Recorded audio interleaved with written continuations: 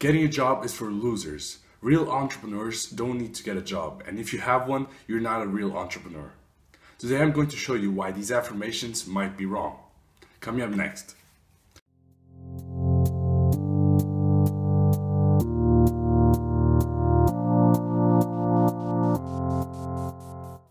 Hey guys, this is Broke to Beast, where we make videos about starting your own business, online or offline, as well as follow along my own journey. Before we start, if you like entrepreneurship and business content, make sure you go down below and subscribe, because we post videos every day about helping you achieve your success. Alright, so I used to be one of those entrepreneurs or people that try to make money online that believe that having a job is not a good idea as an entrepreneur. And that's a soft way to put it. The harsher reality was that I always thought that getting a job was definitely not for me and I was not employable. And although I do still believe partially in these affirmations, I believe that having a job can help you in the long run. However, having this type of mentality may have helped me until now, and I'll explain why in a few minutes. Now, here are the two main steps you need to take in order to decide if you want a job. First, you have to decide if you're really an entrepreneur. You really have to go dig deep down in yourself, look at the lives of people that are trying to build a business or that have built a business before, and decide if that's actually what you want to do. Because most entrepreneurs know that creating a company and having it be successful can be very stressful, and it can be very hard in the beginning to get it up and running. And most entrepreneurs fail. And so if you have the expectations of, oh, I'm going to have success right away, I'm going to make a lot of money with no hours, just doing the 4-hour work week, well, I guess you're probably in for a rough ride and you're probably going to quit fast. But if you expect that it's going to be a long road and it's a game for the long term and you're prepared for it and you've had maybe a couple of failures before and maybe a small success before, you're probably prepared and you already know that you're an entrepreneur. Now, if you don't know if you're an entrepreneur or not, then I just say to give it a try. Try to build a business in a month, learn about different types of businesses and some that you can start at home, and try for a month to work every single day and see what it feels like, see the potential that it has, and you'll probably be able to understand if it's for you or not. The second step is to evaluate your discipline level. In my opinion, one of the most underrated skills you need to have as an entrepreneur is to have discipline. I'd even go as far as saying that it's the most important thing, because everything starts from discipline. If you can't work every single day, you'll be outworked by somebody who can, and your company will fail. Maybe not in the short term, but in the long term. If you don't have the discipline to maintain certain standards for your company, your customers will start complaining and things will just fall apart. If you don't have discipline to keep a certain schedule for your employees or how things work in your company, everything is going to fall apart as well. So everything is built around a rigid structure of discipline that you need to have installed in yourself, but it can still be flexible in order to, change itself. So like basically nanotechnology. So one of the reasons why I didn't get a part-time job or a full-time job, for that matter, in the first years of my entrepreneur journey was because I didn't have discipline. I grew up in a city and in a school where things weren't that hard. You could get pretty good grades just studying an average time of hours per week, or even none at all. And so you weren't ever asked to go up and beyond and to get to the next level and grow yourself and grow your discipline. I was raised in a middle income family, and so we weren't struggling. I didn't have that broke feeling. Nothing was truly hard or nothing was truly easy. Everything was average, and I think this made me soft. No, I don't think. I'm definitely sure that this made me soft, and I didn't have a routine in myself because I didn't have the need for it. And I'm not blaming my parents or my situation or anything. It's just that's how it happened, and I'd have to probably build my discipline outside of that. And so if I didn't have that and I wanted to become an entrepreneur, I had to be sure that I was willing to go through the process of creating discipline and to finally become an entrepreneur. And I think one of the most important aspects of my discipline building journey was the fact that I quit school, so I had basically no other option, and I had little money to live. And so a lot of times, even until recently, I was maybe 2 to 3 months from going broke, and I was eating really bad food or the same food every single day. That like I couldn't go out with friends or anything, and this would make me feel bad and sad, and give me motivation to look at the brighter future and work my ass off every single day to get that future. And so that helped me build the discipline, the need to be working every single day to build a business. Helped me build that discipline up, and it finally became a habit. And so the question is, if you don't have discipline, I'd say go all out, just go ham, just quit your job. If you don't really care about your job, if it's a corporate job, you want to climb up the ladder, and if you're not sure that you're not an entrepreneur, then maybe don't quit your job. But if you're still young, like in your 20s, and you're just having a job because you want a paycheck, and if you're completely sure that you are an entrepreneur, that's the most important thing, and if you have a strong why, then quit everything. Just quit, just go all out. At least that's how it worked for me. If you don't have discipline, this will help you immensely to build your discipline, because you'll have no other option. You're against the wall and you gotta do something, or else you can't eat, or you gotta get a job. So quit your job, quit everything you're doing, go out all out for a few months, learn marketing, learn how to deal with people, learn what types of businesses you want to build, learn what problems you want to fix, learn how to create content, learn everything about business and how to run an actual successful business. Even creating Me Too businesses is better in these stages, because you can make some cash flow, and you can start learning the basics of business without having to innovate everything and have the hockey stick market. But the thing is, if you do have discipline, as I have now, I think having a part-time job or a full-time job can actually help you. And so we're going to talk about that next. Now let's think about the reasons to get a job. The first one, you already have discipline. You don't need that being against the wall mentality. You don't need that to have that motivation. You can work in any condition. Even though maybe playing against the wall is the most motivating, because it's life or death for the most part, it's not the most stress-free environment, and so it can have a toll on you, on your mind, so it's not very healthy as well. So another reason to get a job is to use it for your journey. So we all know that in the future you're probably not going to have a job, especially if you're truly an entrepreneur. You will feel inside the need to step out of that and create your own thing. There's no other way, basically. It's in your blood. That's what I call it. I don't know.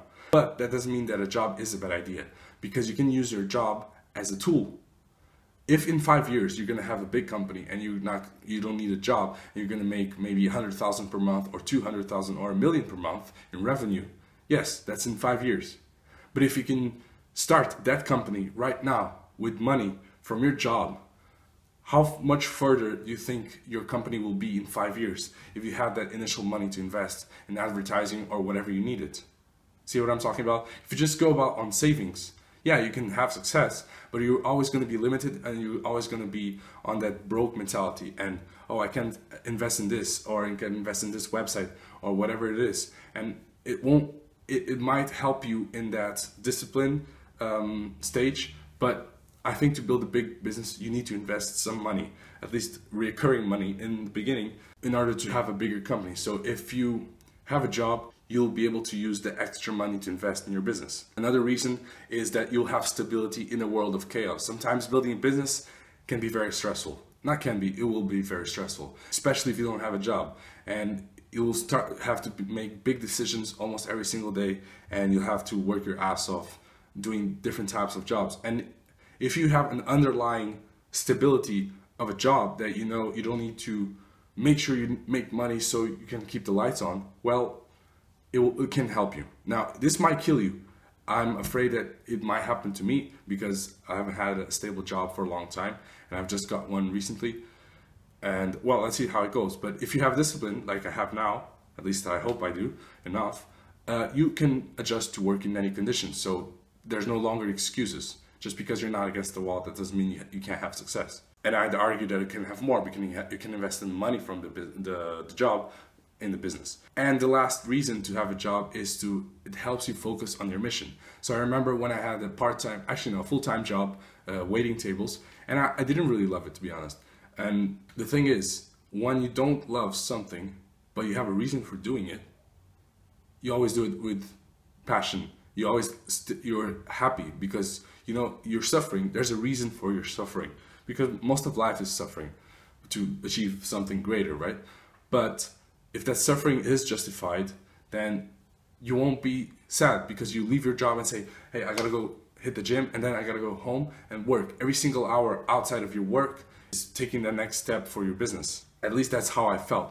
I always felt more energized when I have had a job, because I knew that outside of the work hours, I have to be very efficient and try to do as much work as possible to take the next step in my business. If you decide then to have a job or a part-time job, at least for a while, until you're making maybe a full-time income with your new business, then here are a few jobs that I think would be a good idea. First, the job needs to give you enough money to pay your bills and have money extra to invest in your business. I'd even go as far as saying that it should be 3x the amount of expenses that you have. So if you have $500 of expenses per month, then you need a job that's making $1,500. In my case, I live in my parents' house and I eat the cheapest food, and so I use 150 euros per month, including the gym membership. And so if I have 150 per month, I could have a job that is paying me 450 per month. The job that I have now is paying me 670, which is even better. So the more money, obviously, the better. However, I'd argue that some jobs are better than others.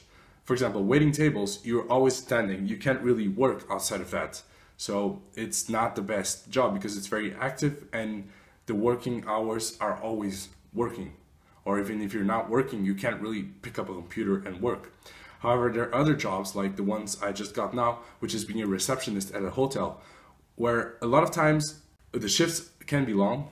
Not long, they're just full-time, they're 8 hours, but a lot of those hours are dead, which means you can pick up the computer and do all the work you would be doing at home, but do it in the workplace. And when somebody comes and you gotta attend to them, just attend to them and then you get back to work. You might get some interruptions, but a lot of times you might get a lot of free time to work on your business.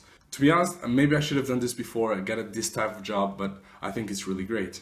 Other types of these jobs is maybe corporate jobs where you don't really do anything and you just have to do a lot of work for maybe 3 hours and the rest you can do work for your job. My father has one of those jobs, for example. Or any types of jobs that gives you dead hours in it so you can work in your business, even if it's night shift. And sometimes I'd argue that's better. However, if you're still young, at least myself, I have a bucket list of jobs that I still want to have before I have a big business and be successful and don't need a job, basically, because I'll have enough money. And I've done a few of those jobs, like waiting tables was one of those jobs. I enjoy serving people and talking to customers and all that. And it definitely helped me in terms of communication and helped me understand customer mentality and how to satisfy a customer, even though they might be angry at something, if the food's late or something, how to talk to them. But I've also wanted to work, for example, in a supermarket, stacking stuff. I might have gotten a job like that. I actually got a call today, somebody offering me that job, but since I have this new job, this is way better because it has dead hours and just sitting down, and it's probably more well paid. But yeah, stacking in the supermarket, I'd like to do that. Working as a receptionist in the hostel, I've done it before and I'm gonna do it now again. Working with pub crawls or with tour companies, maybe not daily tours. I do like pub crawls a lot. Working in a hostel in general, so you can meet a lot of people. And any types of jobs that you've thought about when you were a kid or when you were a young adult and you thought about, oh, this would be cool to do. Even if just for a couple months, you might hate it at the end. For example, I thought selling door to door or selling through the phone was easy and fun, but I didn't think it was easy, but I thought it was fun. And in part, it did teach me a lot, but to be honest, I'm not really into that type of selling because it's mostly cold calling. So you get a lot of rejections and a lot of times you're offering products you don't truly believe in. And I think that's the #1 thing in selling. Anyways, I hope all of these tips helped you out in deciding if you want a job as an entrepreneur. And so to recap, if you have discipline, then getting a job I think is a good idea because you can invest that money in your business. But if you don't have discipline and you know that you're a true entrepreneur, then I'd suggest you to try going all out, all ham, and quitting everything and just focusing on your business for a few months. And then if you want, you can go back to getting a job if you don't like it. There's a few reasons to get a job. You can get stability. You can use the job as a tool for your journey, and it can help you focus on your mission. When you get out of the job, you know you have to be efficient and work those hours very intensely. And in terms of jobs to choose, I'd say if you're young, get the jobs that are in your bucket list so you can make sure you have those experiences. But after that, try to choose jobs with dead hours or that have night shifts so you can maybe take your computer and work on those, on your business, on your dead hours. Anyways, I hope this helped. And if you have any questions or comments, please leave them in the comments below and give me your opinion if entrepreneurs should get a job or not. And if you like this type of content, please leave a like and subscribe because we post videos every day about helping you achieve your success with entrepreneurship. And I hope this helped. And until next time, peace.